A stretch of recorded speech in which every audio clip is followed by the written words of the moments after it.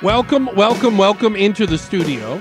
Our State Superintendent of Public Instruction, Kathy Hoffman. It's great to have you back, Ms. Hoffman. Thank you so much for having me. And last time you were here, Pamela, you were suffering with some back issues. So this is your first time meeting Kathy This Hoffman? is my first time. Well, I I feel appreciate like you I'm coming bringing in. good people you. together. I like that. Well, we're Okay. doing a monthly with you because we know that education is such a critical issue in the state of Yeah. Arizona.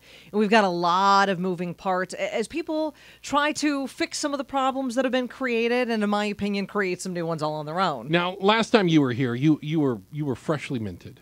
You were new to the job. We joked about still trying to figure out where the bathrooms are down at the office, right? Didn't have the cards detail. printed yet, Yeah. right? You've been in the job now for a couple of months. You're absorbing. You're up to speed. I'm going to assume as the superintendent of public instruction. I'm curious as to what you see as your biggest challenge, and maybe that is.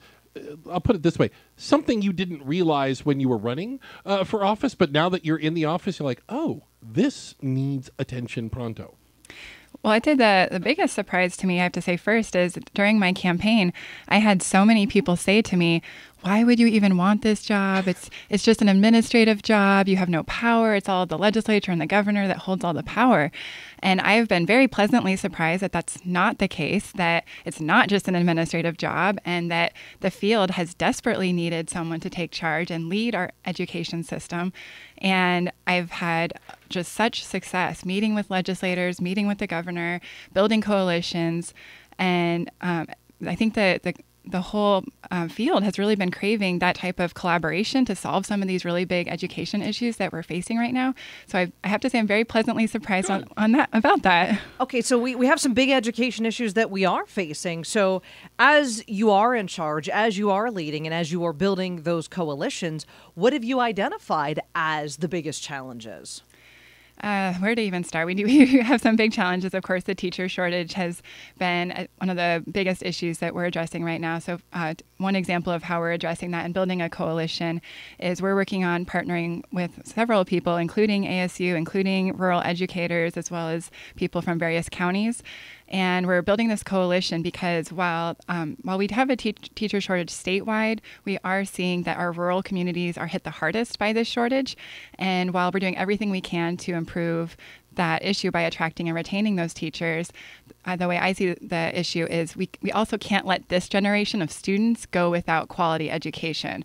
And so, for example, these students that don't have a calculus teacher or a physics teacher or other high quality or high level types of curriculum, what we're doing with this Rural Schools Network is coming together to say, how can we use technology and video conferencing and how, so if a student doesn't have a calculus teacher, let's say in Payson, but they have one in Show Low, how can they access that and get credits for that and make sure that we're not letting this generation of our students in rural communities fall behind? She is Arizona's Superintendent of Public Instruction, Kathy Hoffman, and you talked about teacher retention. I just wanted to follow up with that.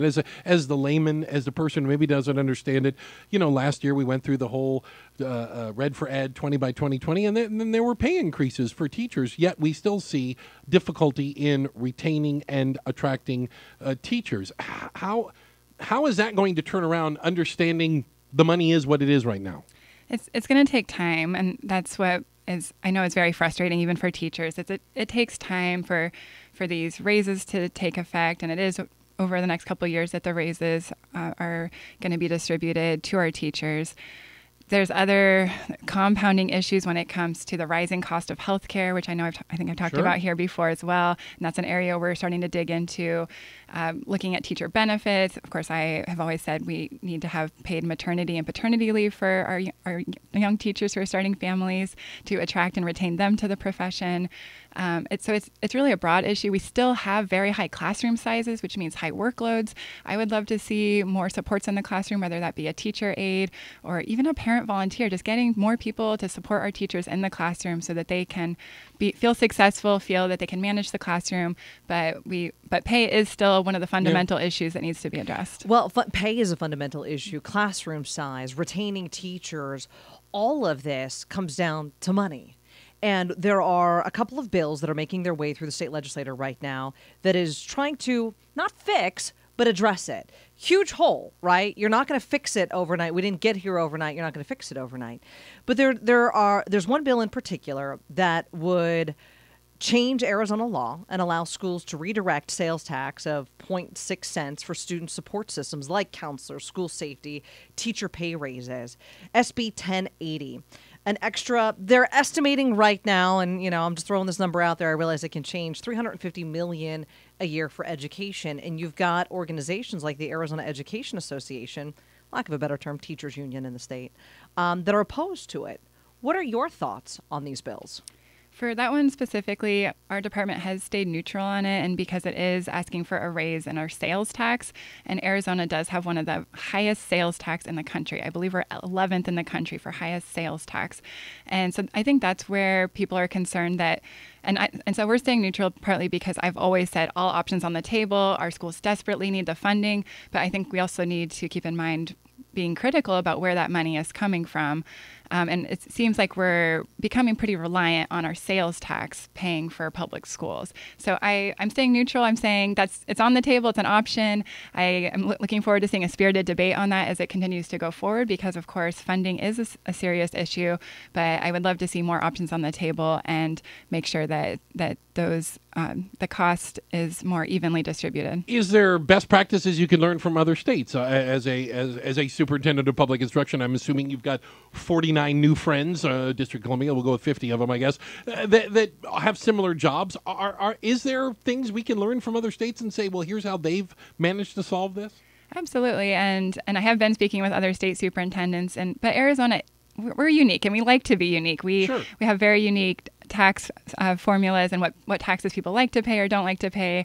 And, well, just in general, people don't like to see any kind of rise in taxes. Please tell me the taxes they like paying. I'd be curious of that. Exactly. So I think while I would love to say, let's look at a state that has astronomically fully funded their public school system. I would love to see that here. Yeah, I don't think that's realistic for what our communities and voters are in agreement to. Well, there are many unique aspects to Arizona. One area where we're not unique, schools all across the country, states all across the country are battling it, and that is the mental health of our young people. Tomorrow, we will be diving deep into this issue from 10 to 11. Join us here, folks, as we take a look at teenagers and the suicide rates, particularly in the East Valley that we have been seeing. And, terrific. And what the state is trying to do about it. We know that the suicide prevention training passed the state Senate. We know that the governor is trying to get more money for additional school counselors. Right now, Arizona has the worst ratio in the country, some 900 students to one counselor. Now that you've been in this position for a little while, Ms. Hoffman, how critical and important is it that we start addressing these issues in our young people?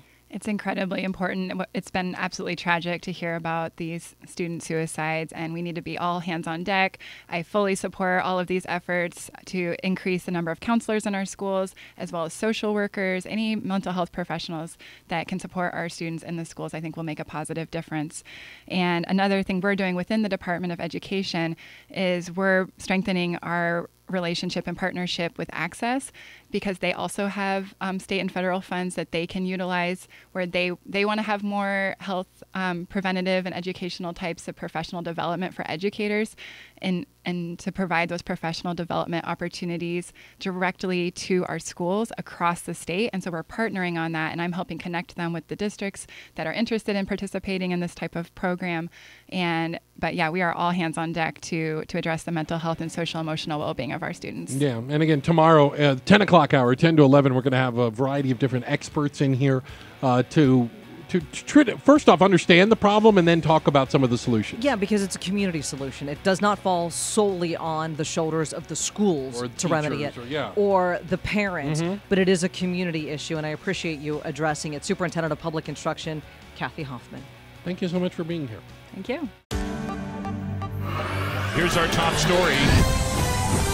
KTAR News, 92.3 FM, Arizona's news station.